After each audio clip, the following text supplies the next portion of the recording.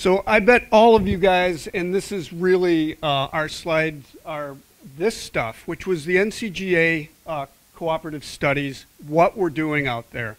Why does growth matter?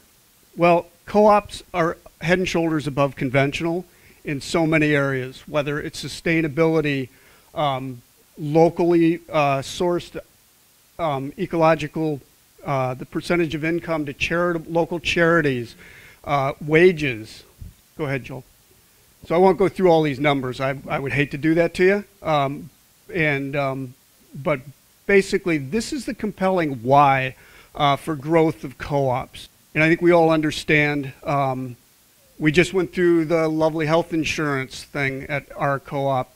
We're flipping the percentage of part-time to full-time to mostly full-time. So we're working at being a model workplace, as we call it. Okay? I threw this slide in. Anybody working on the 2020 initiative, 20% more food, locally produced food, 42,000 jobs, 2.9 billion in increased economic activity annually. So that is something that co-ops are working hard at. The Great Lakes co-ops are working at this as a group, as a collaboration. Thank you.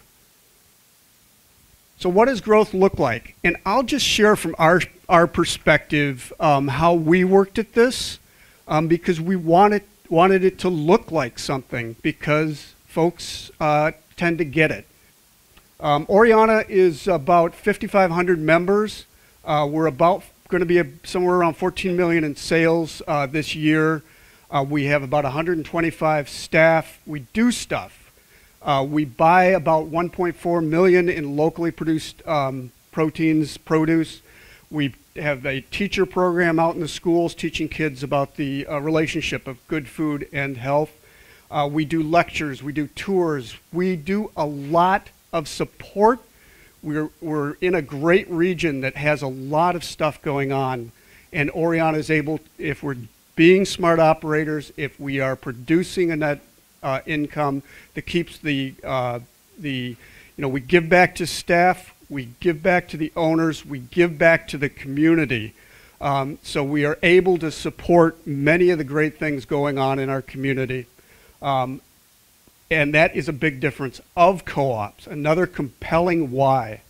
So basically, we came to a place where do we have community support? It is always looking at growth. Good growth is do we have the support of our members in the community? And that is essentially where we are right now. We did a thing, we did a visioning, and we created what we call Oriana Imagine 2022. So we created what we felt was a clear vision of our success 10 years down the road. Just to share, this could start with anybody at your co-op. It could be the GM, it could be someone from the board, or it could be a member or staff. But it's nice to have somebody take the lead and start that vision. And we started at our co-op with a story I told to our leadership team, just the way we got the ball rolling. But what's success look like for you and your co-op in 10 years? It's both a lot of fun, and it creates that a compelling answer to the why. It also is that thing that inspires as you bring in new members and new staff, and you engage the community in what makes the co-op different. Why is this model so important to our region, our area, our town? Ours turned into 5 pages. It would go to, let's say, the leadership to staff. The staff added to it and had questions, and then it came back. And in our case, it was the GM looking at it and saying, is it strategically sound? Is it doable? And then it would go back out into our world, going to the board. And that is how we worked at this visioning process. The hovercrafts disappeared, but we still have stuff like, do we have another location? We happen to have visioned another location, so we can answer that question and engage folks in the membership, in the community.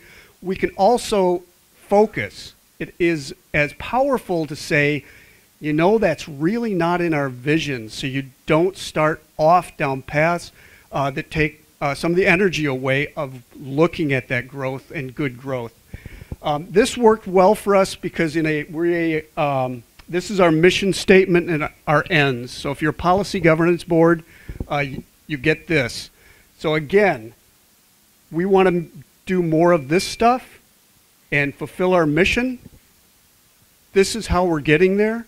This is the interpretation from the GM and to the board. The board saw this stuff and said, yep, fits the interpretation. So that's how it worked. If you're a policy governance board, that's how we worked it. The board did not have to create a expansion or a growth ends. Lastly, I'm just going to say keep it simple. So the 5 pages turned into 1 page of bullet points. When you're out there talking in the community, try to say stuff in 3 or 4 word sound bites like, what we're doing is good stuff, trying to create more happy, healthy people. We're keeping more money in the community, supporting more local farmers and producers, more stewardship of natural resources, focusing on fair trade, social justice, more value to staff and members.